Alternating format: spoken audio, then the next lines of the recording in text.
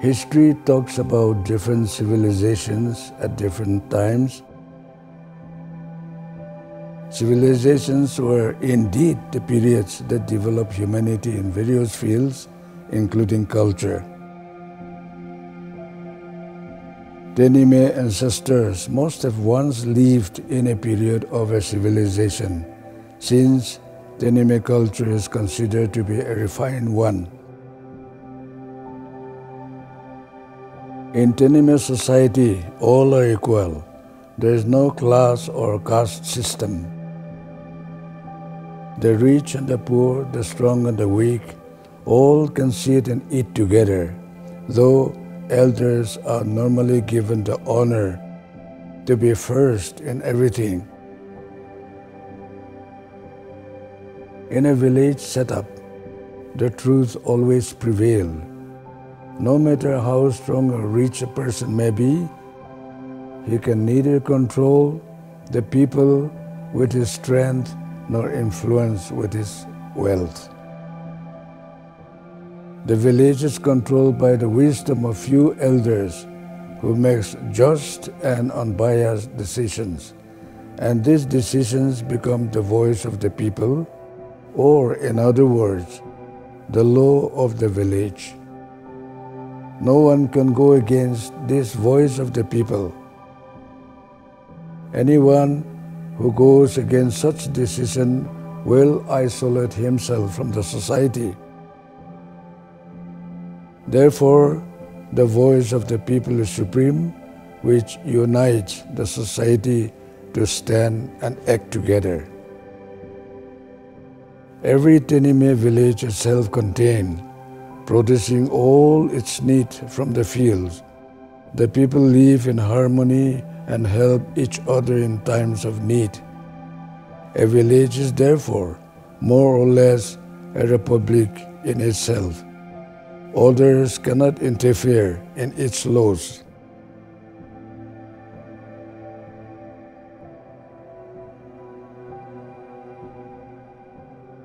The Tenyimia culture is of high order, which is slowly diminishing under the context of transformation of society. And therefore, it has become crucial for young generations to preserve and make serious attempt to recapture the values of our culture.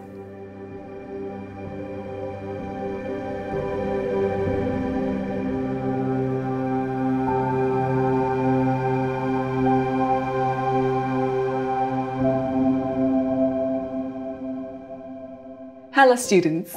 Today, we will be discussing about some positive values that were traditionally practiced and honored by the Tenyimia Nagas.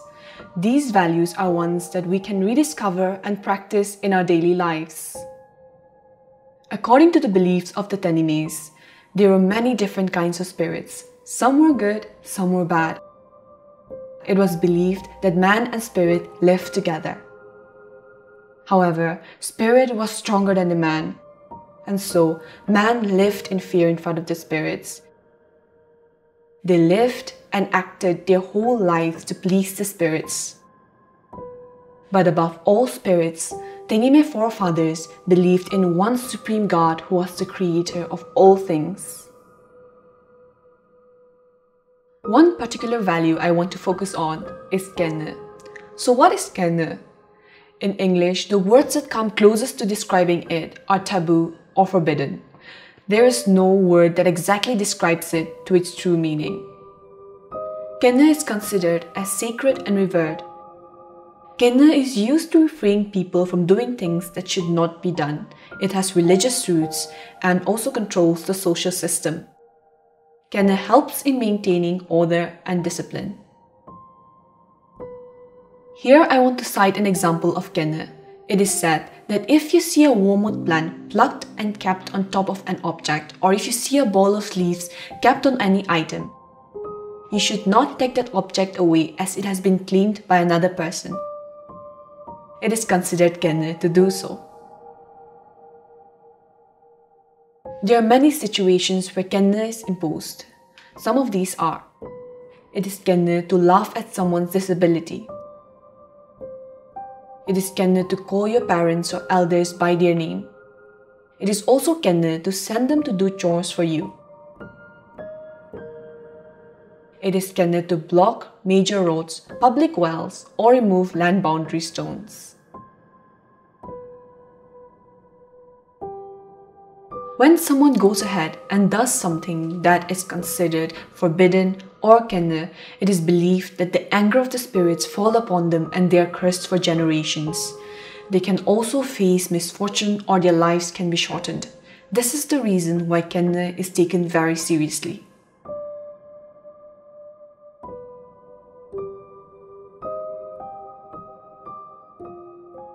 Kejetho is to be honest and righteous in one's character, conduct and way of life. Because of these values, a kejetho or honest person is naturally considered trustworthy. In Tenyimia society, a man of integrity or a kejetho person is highly respected and even looked upon as a leader.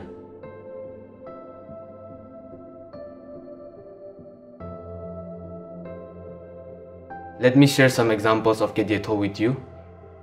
In olden times, when villagers went to their fields, they never locked their doors. It was because they trusted each other and people were generally honest. If anything was borrowed, extra care was taken to make sure that it is returned on time and in good condition. If it is damaged, it is replaced with a good one or one that is as good or even better than the one that was damaged. When the owner of a field is absent, the person working in his field will work harder to avoid any complaints. This is to make sure that the owner is happy with his work. This also signifies that he is a kejetho person. Such were the normal ways of life in the Tenyimia society. Kejetho is an essential value that encourages integrity, accountability to oneself, God and society. When one practices kejetho, prosperity always follows.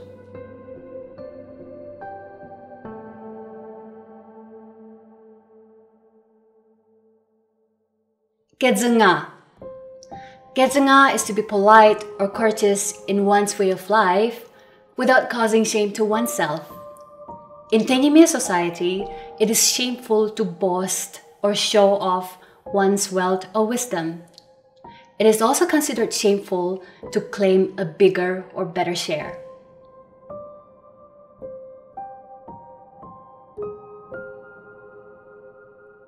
For example, if a group of people were to go to the forest to carry wood, it would be shameful for the first person to pick up the lightest load. Most Tenyimias would practice kedzenga by picking up the heaviest and biggest load and leaving the lighter load for his friends. When a community is feasting together, it is considered shameful to choose the meat of your choice. A Tenyimia would practice kedzenga by accepting whatever is being served and not being choosy. When it comes to food, it is also considered shameful to eat without working. Respect for elders is a key element in Tenyimia society. In a public gathering or meeting, it is considered shameful for young people to speak first before the elders speak. It is also considered shameful for young people to take a seat first before the elders get a seat. In such a situation, a young Tenyimia is expected to practice kedzenga by offering his seat to the elders. Courtesy, gratitude, and selflessness are important life lessons that we can practice in our daily lives. In doing so, we will be reviving kedzenga, an important value of our forefathers, even in our present day.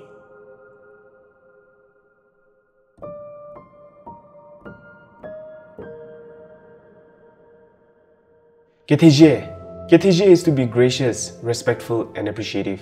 It is giving up one's privilege for the good of others.